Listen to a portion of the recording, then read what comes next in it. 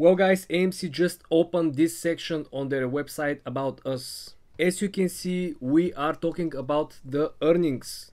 Submit your questions for earnings webcast. AMC is pleased to invite AMC Investor Connect members to submit questions that they would like to consider to be asked of management on the next AMC quarterly earnings webcast. Okay guys, during this year we praise a lot Adam Aaron and his team. They definitely did a fantastic job managing the company, opening the company for different businesses. But now it's time to ask our questions and to express our concerns for the coming months and even the coming year. So this is my top priority question that I'm going to address. I'm going to ask Adam Aaron and his team. Remember, AMC and Adam Aaron are aiming to use this additional provision of 25 million shares, and they said that they plan to issue these 25 million shares in 2022. The problem with this is not all the media attention and all the bad things that they're gonna set for potential dilution, so on and so forth. The bunch of shares issued in 2021. But the problem here is that there will be more room for the shorts borrowing these shares and trading against us. Again, this is not the 100% possible case, right? These shares might go on the market and they might be purchased from individual investors.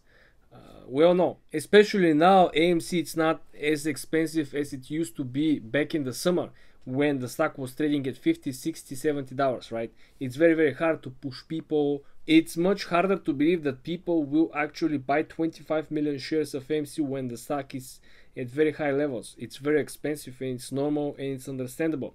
But now the stock is in much lower range, almost half of the price that we saw during the summer when we saw the other issuing of the shares. So my question for Adam Aaron and his team will be, are they still planning to issue this additional 25 million shares?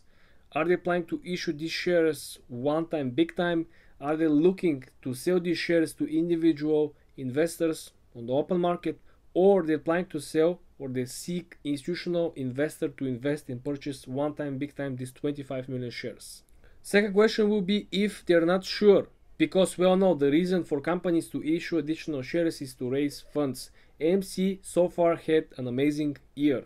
I don't know what will be the revenue, I don't know what will be the last quarter earnings, but in my opinion, if AMC actually surpassed the goals, definitely I think that this additional 25 million shares would be optional, because if the revenue goals are not met, if the revenue is not as good as they expected, these 25 million shares issuing could be much stronger. Otherwise, if the revenue is not amazing, these 25 million shares issuing could be like a goal, not like an option, if you understand where I'm going. If you're asking me, I'm not so hype about these shares. I don't think that these shares will have like a technical impact over the squeeze or technical impact over the numbers.